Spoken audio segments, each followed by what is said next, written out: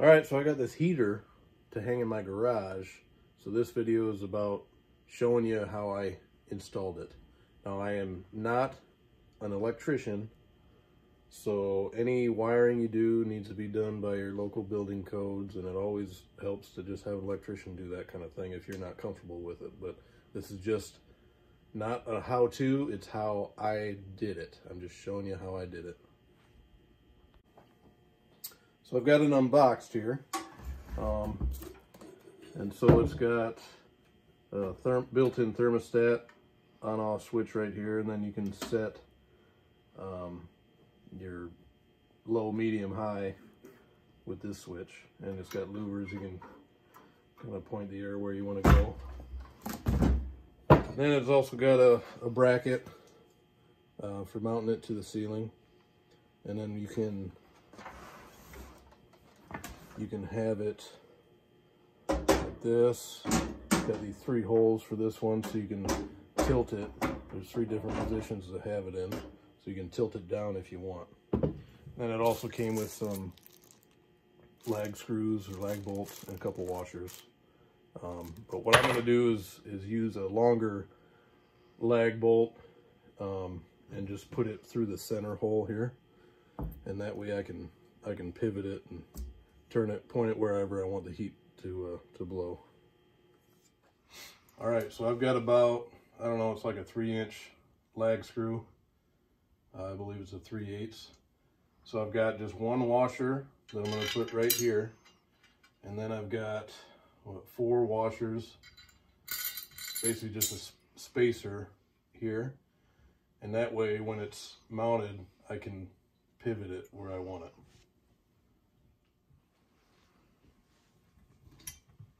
I got my hole pre-drilled here. There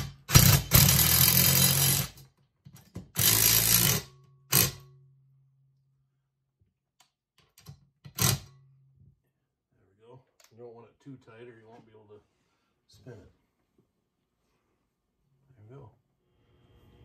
Okay, so we've got they've got 2 cutouts here, depending on what size of wire or conduit or whatever you're going to run to it. So I'm going to take this one out. There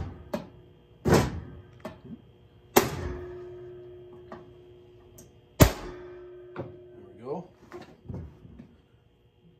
Not out all the way yet, but I'm going to take these screws out to take the bottom panel off to access where you make all the wiring connections.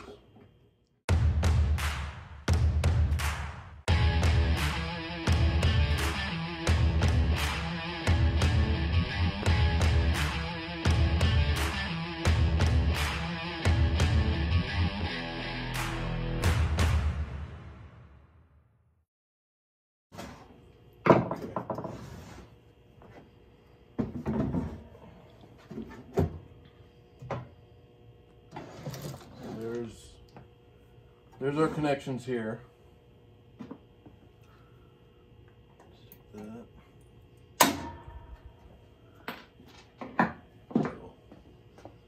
So then what we have is the ground wire of your wiring will go here, and then it's a 220 unit, so then you've got your 2 leads right there.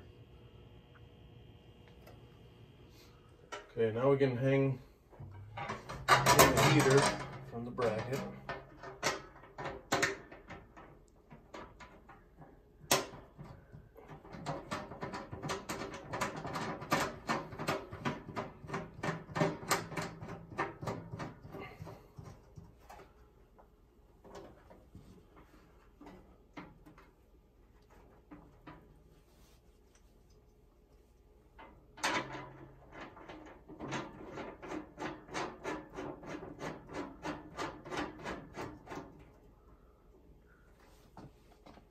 And then I'm going to tilt it down, so I'm going to use the middle hole for this one.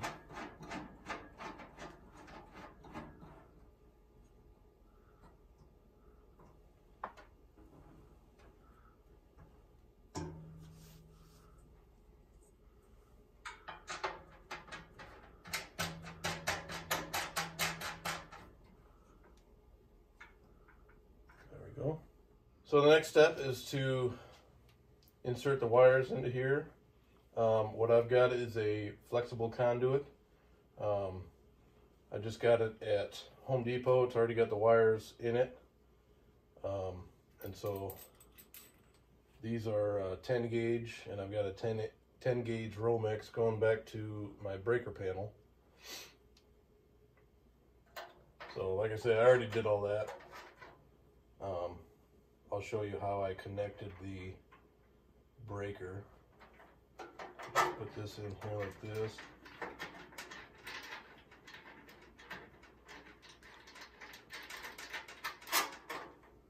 The reason I use this conduit is that way I can, when I pivot it, of course I'll have to move that light, but when I pivot it, it'll move freely with it wherever I point the heater. Okay, so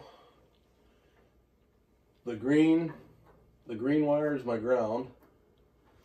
So that I'm going to put around this, and then these two are going to go here. And again, obviously I've got the power off.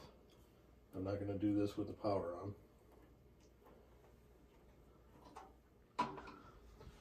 Alright, so here we've got our power all hooked up here to the terminals, and I got the ground wire to the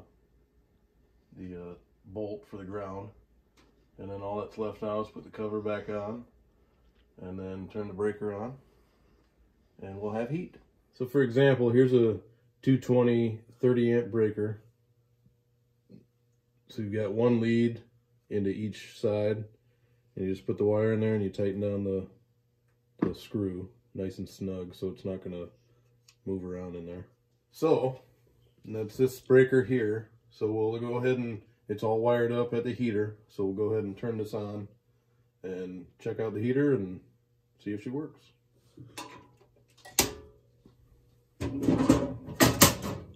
Alright, so the power light is on, and this knob here will turn it on.